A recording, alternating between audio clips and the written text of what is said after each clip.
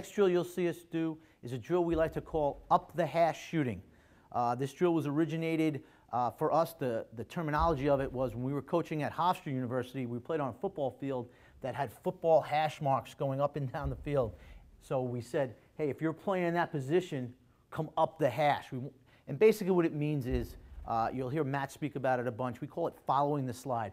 This drill is designed for when a defender is here and he leaves you, you don't stand still or you don't move to the goal. You move to the ball. And again, a lot of the drills that we do, we like our players to curl to the ball. That gets their shoulders square to the goal and creates a loaded position where they can shoot within 2 steps. So what you're going to see is you're going to see players with balls here and players with balls here. I believe the first way we do it is right-handed. So you'll see this is the shooting line, this is the feeding line. This player will step away to feed. We'll have a one more call. It's a big thing. Also, when you're doing these shooting drills, it's really important to now create your terminology. What are you saying when you want the ball? Some people say, here's your help. With us, when you're open, you yell one more. And as a feeder, when you hear a teammate call one more, you give them the ball. And that's what we do a lot in these drills. So this drill, these players, it'll be very important for them to say one more. And they'll deliver the ball. And again, you'll see this curling technique to shoot the ball. And you'll see it again, right-handed and left-handed. If we have a short time with drills, we will do less drills and do them right-handed and left-handed than more drills and just do it one-handed. It's really important here at Duke to play with your right hand and your left hand. Cannot tell you how important it is.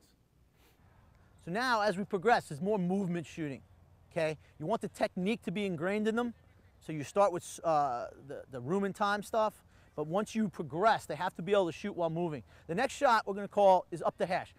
This drill was kind of created when we used to practice on a football field, and the football field had a hash mark up there on the sides, and we used to call it climb the hash or climb the ladder. But basically, this shot is when you are coming around the goal from, coming from behind the goal, and the ball is up top. So guys, back those balls up if you could. And you're running away from your defender, and you're going to catch the ball, and we're going to shoot right by that cone. We call this the up the hash shooting drill. Here we go, Jordan. Go. One more is the call, as always. All the same techniques. Now we're shooting with our backs to the goal a little bit more, but that outside leg still has to come over. It's not much different than splitting and loading. And every player on our team has to shoot in the drills from every position on the field. We don't have necessarily attackman-only drills or midfield-only drills. They may do some things more than others, but everybody does everything. This is the up the hash drill.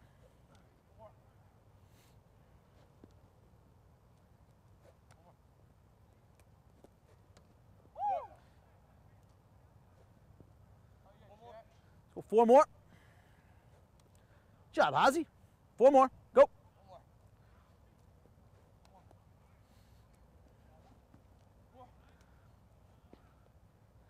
One more here.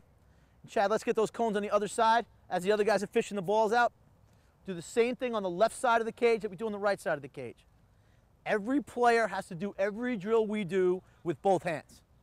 We don't necessarily have lefties and righties.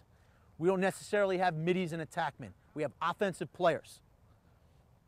Okay, same thing on the left side here. One more is the call.